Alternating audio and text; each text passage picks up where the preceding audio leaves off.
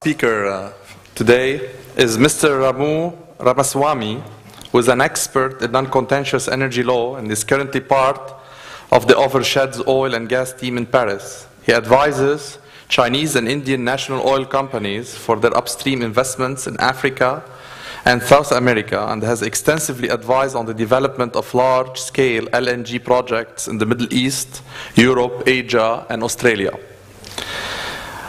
Ramy has previously worked for Total, Freshfields, Rockhouse, Derringer, and Norton Rose. His talk is entitled Offshore Drilling, Regulatory and Contractual Issues.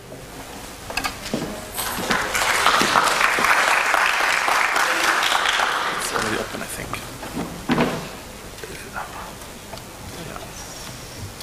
Okay.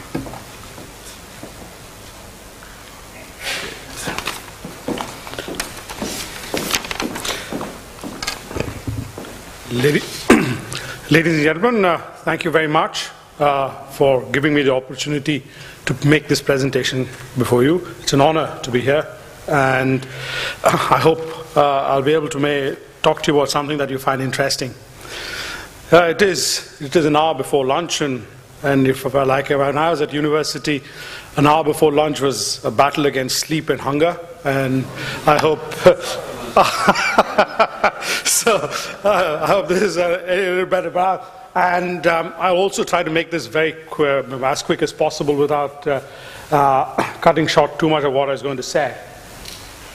I was going to talk about two things. Essentially, the contractual matrix that you will see in an oil and gas project that would come or be developed in Lebanon, and also quickly look at the appropriate regulatory structure that is sort of appropriate.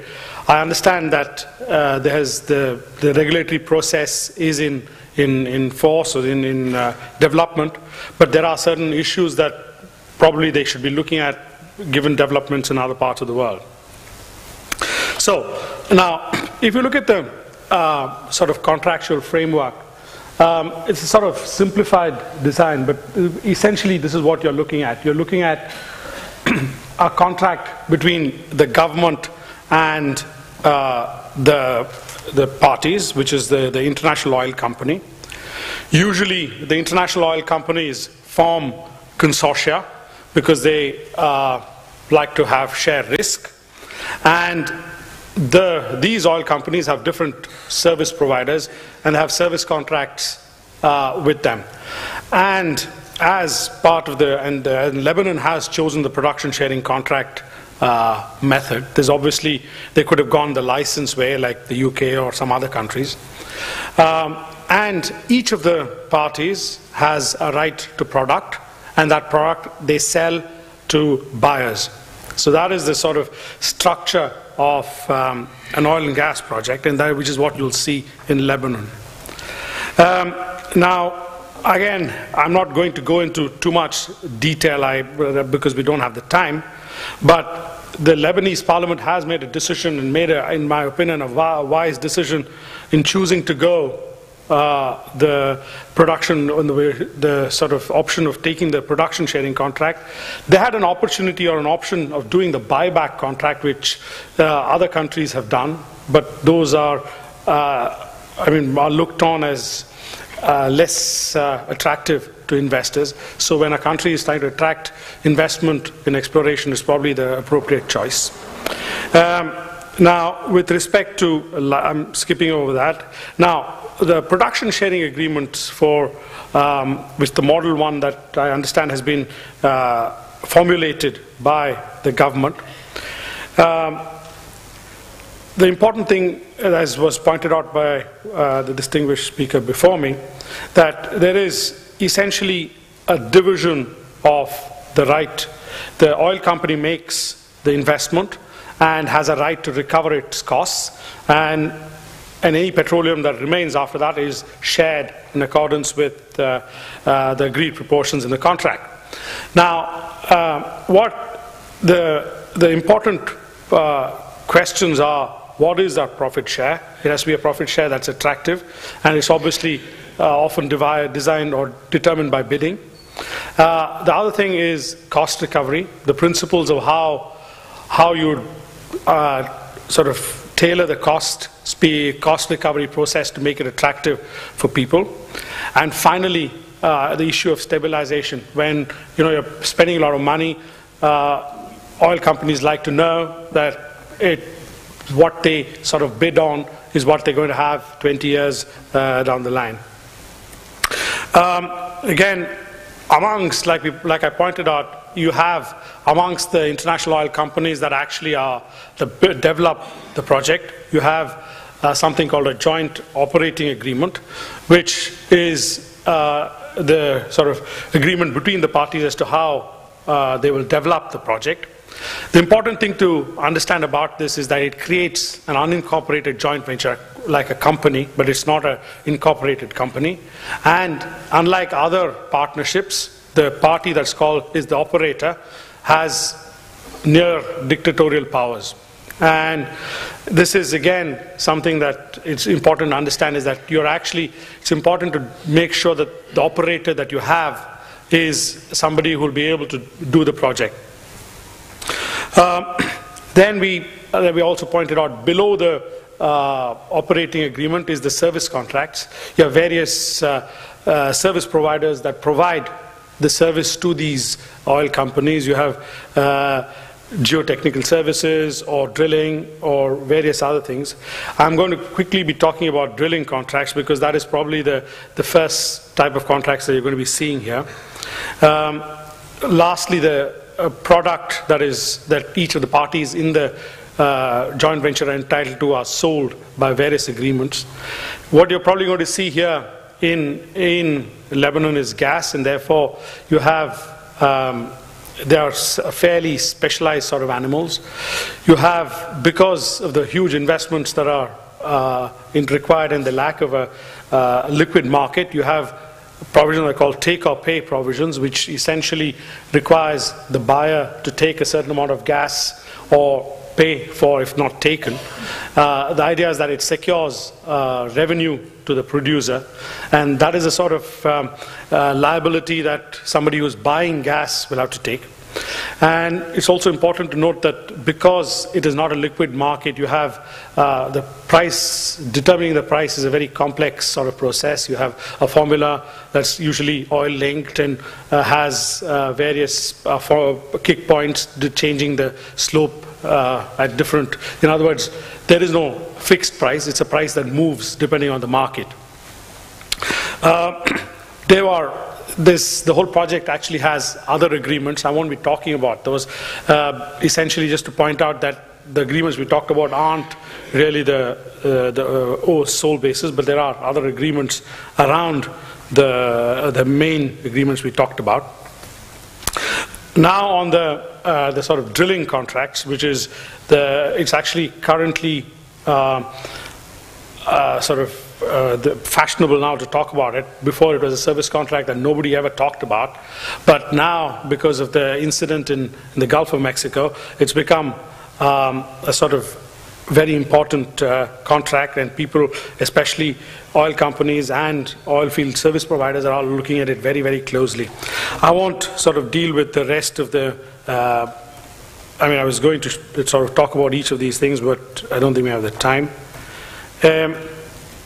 Right, I'll quickly go to what is the sort of liability regime, which is actually sort of undergoing change right now. Essentially, what the liability regime does is to share the risk of an incident between a contractor and the oil company, which is the operator. The general principle in the sort of oil and gas business is what we call knock for knock, which essentially means that the person who suffers the loss keeps the loss, but there are certain exceptions. Now, with respect to in drilling contracts, the liability regime is relatively simple. If there's anything that happens above the surface of the water, it is the responsibility of the contractor, and anything below the surface of the water is the responsibility of the operator, in other words, the international oil company. Now, there is this whole notion of, which is now developing, is a notion of what we call gross negligence. And I mean, if one of the parties that involved, who are either above or the operator or the contractor, has indulged in what you could call gross negligence, which is a defined term, then all bets are off, and then the law will take its course. And that's where we are now. We need to look at some of the sort of international conventions that would apply. International conventions, bizarrely, even though offshore developments have been now for maybe 30 years, there's no specific convention that deals with international oil development. You have several conventions that deal with pollution, and we deal with, and they have sort of separate provisions, and you have to look for all these provisions in different conventions, and they have effects on these, on offshore developments. The most important one of this is the UN Convention on the Law of the Sea. Essentially, that's where all sovereign rights of countries come from. It basically sets out, it's an agreement that sets out the rights of coastal states, and simply put, it gives different rights depending on the distance of the development from the coast. And so a country has the right, and in fact the obligation, to regulate activities anywhere between 12 or even the land mass and 200 nautical miles into the sea, which is the exclusive economic zone. And so they have the right to exploit the petroleum in that 200 kilometer zone, and the obligation to regulate that development. Now, it is again very important in the Mediterranean region to talk about the environmental protection, because regardless of what sort of developments take place, there is going to be, because of it's a small or relatively small sea mass, effects on different countries. So if there were developments in Cyprus and there's a problem, it certainly would impact on Lebanon and vice versa. And it's an issue that all countries in the Mediterranean should be concerned about. There was the Mediterranean Action Plan, which sort of deals with coastal environmental obligations in the Mediterranean zone. But in my view, it's probably completely inappropriate, because it was developed for a time when we were talking about tourist resorts on coasts rather than oil and gas development. And so there has to be some sort of concern about developing a regime that will deal with the new reality, as it were. There's several things that a country could do. One, we sort of deal with neighboring countries and develop a common action plan, which is probably the easiest thing to do, or look for a large inter-regional development, which is something that would be possibly the most appropriate.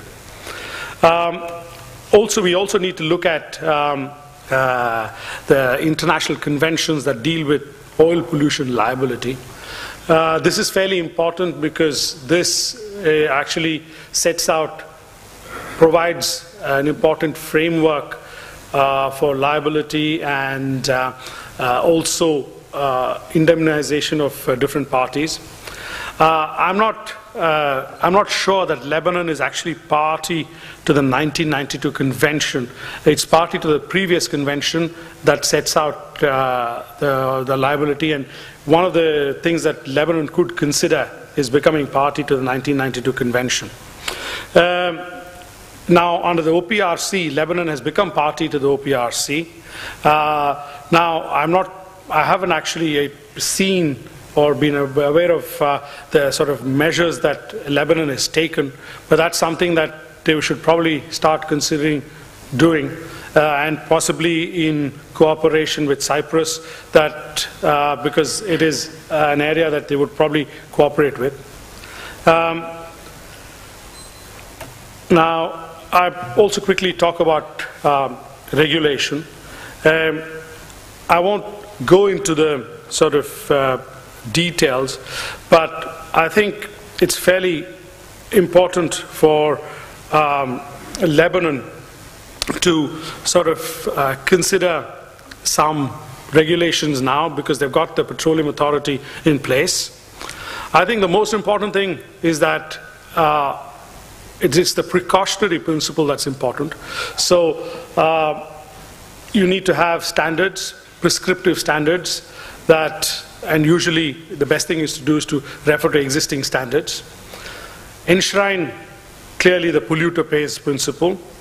And the last one, which is fairly important, and I don't actually know whether Lebanon has done it, but is to separate the obligations and the rights of the between the grantor of the right and the regulator of the right, because both in the US and the UK, it's been found that if a body is in charge of actually granting the right to exploit petroleum, they're not an effective regulator. And so that's something that Lebanon should think about. And so I think I finished in time. So questions?